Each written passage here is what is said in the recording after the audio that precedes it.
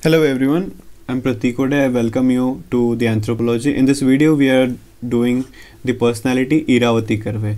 This question have appeared in the year 2020 and being a Maharashtrian personality, chances of this concept being asked in MPSC increases. So we are going to deal with this topic anyway. This personality, Iravati Karve, was born in Burma in the year 1905, educated in Pune, did MA in sociology in 1928 from Bombay, and worked physical and social anthropology at Berlin University. Okay, basically was a sort of a curator, or what we call it somewhat, where she worked as a physical and social anthropologist at Berlin University. In 1939, she joined Deccan College, and the prestige of Deccan College basically improved. The main reason of this was the Iravati Karve and SD Sankalia, for that matter. These people have SD Sankalia, these people, they have given their life and soul to anthropology, and Deccan College actually become sort of a hub and has a reputation of it.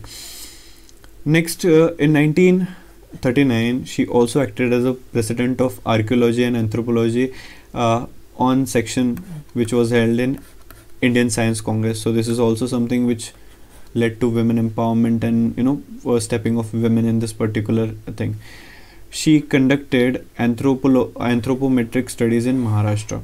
Now what do I mean by it is that she conducted various studies at various level, and that is something also name of the book is same, that is Anthropometric Studies in Maharashtra. Next, she also worked with SD Sankalia on prehistoric creations. Okay. Then concentrated racial composition of India. She basically she studied the concentration of racial composition of Indian population. She also discussed the origin and caste kinship organization, studies of rural and urban community. So the area of her touching was a lot. In the last part, I'll discuss the question which will be asked from her. Okay, if any question comes on this thing.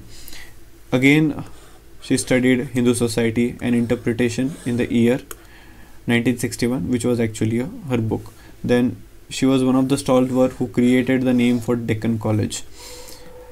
She also divided India's kinship pattern in 4 zones, that is North, South, East and Central, and then she used it to show national unity.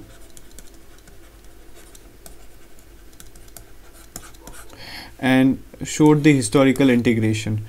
Her work, called as Yuganta, also won her Sahitya Academy Award. But this is not her contribution that we are going to remember. This is something that, okay, if question comes on it, we can write something.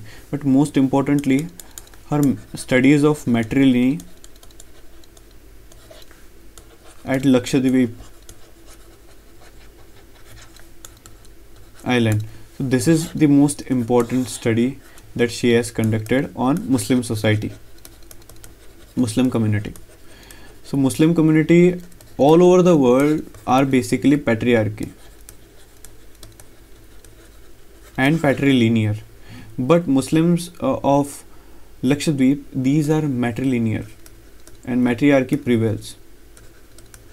This is something of her contribution. If you have anything, you can add, but this is more than sufficient as far as the 150 marks answer is concerned. So good luck with it, and when we move, we'll be discussing the other topic, which is SD Sankalia. So stay tuned.